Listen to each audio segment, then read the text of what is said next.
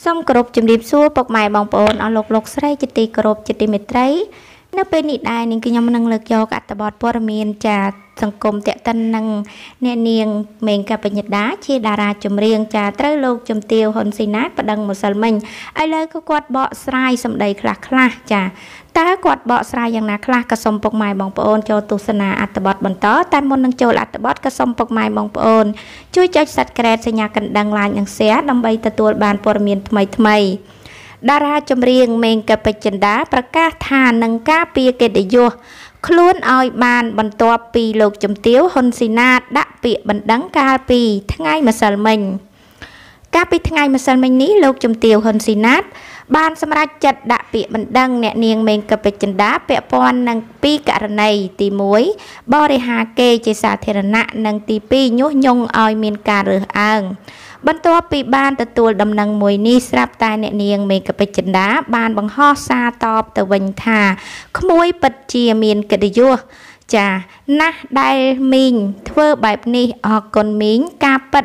តាំងពីដំបូងមកខ្ញុំមិនដែលបានយកឈ្មោះគាត់មក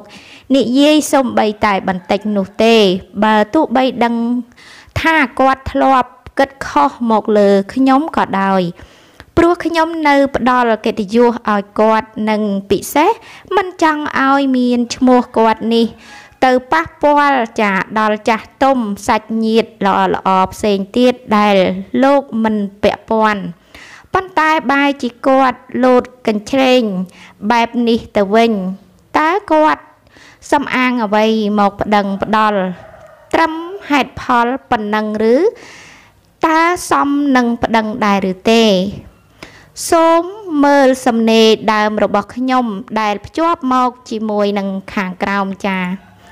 សូមបញ្ជាក់ថាខ្ញុំចាប់បានផុសតាងដែលយាយហងបូរីនិងនាងប្រធានសមាគមសិល្បៈមានទំនាក់ទំនងល្អជាមួយនឹងអារិទ្ធបុត្រអាសូរកាយនិងបានខ្ចីដៃអាសូរកាយនេះមកជេរបញ្ចោខ្ញុំយ៉ាងកប់មាត់ជំនួសពួកគេទៅវិញហើយគេចាំសើចនឹងចូលទៅគាំទ្រយ៉ាងពេញទំហឹងឈ្មោះរាជបុត្រអាសូរកាយម្នាក់នេះធ្លាប់បានជេរប្រមាថថ្នាក់ដឹកនាំកម្ពុជា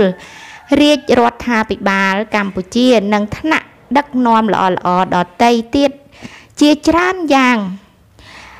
ចាអសរោះដាច់សាច់គ្មានកន្លែងណាអាចទទួលយកបានតែបែរជាយាយហងបូរីនិងនាងប្រធានចាសមាគមសិល្បៈរូបនេះមានភាពស្និទ្ធស្នាលនឹងគ្នាចាក់ទឹកមិនលិចទៅវិញតើមិនឲ្យខ្ញុំឆ្ងល់ឬទេសូមបងប្អូនពិចារណាតើត្រង់ណាដែលខ្ញុំចោទអ្នកមីងស៊ីណាតតើខ្ញុំចោទគាត់ឬខ្ញុំសួរតើខ្ញុំចោទគាត់ឬគាត់រើសដាក់ខ្លួនឯងតើគាត់ធ្វើព្រោះចានេះព្រោះតែចង់ប្រាប់ថាគាត់អាចធ្វើបាបនរណាក៏បាន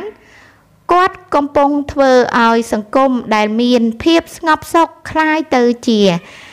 ចាចលនាដោយសារតែគាត់មែនទេមិនអីទេខ្ញុំនឹងទៅបំភ្លឺខ្ញុំមិនខ្លាចទេព្រោះការពិតនៅនឹងខ្ញុំប៉ុន្តែខ្ញុំសូមប្រកាសថាពេជ្រចិន្តានឹងការពារកិត្តិយសខ្លួនឲ្យបានទោះទៅដល់ណាហើយគ្មានហេតុផលអ្វីដែលពេជ្រចិន្តាត្រូវទទួលទោសដល់អយុត្តិធម៌បែបនេះជាដាច់ខាតចាឃើញថាព័ត៌មានគាត់ចាជាសំណេររបស់គាត់នាងខ្ញុំអានចាពុកម៉ែបងប្អូន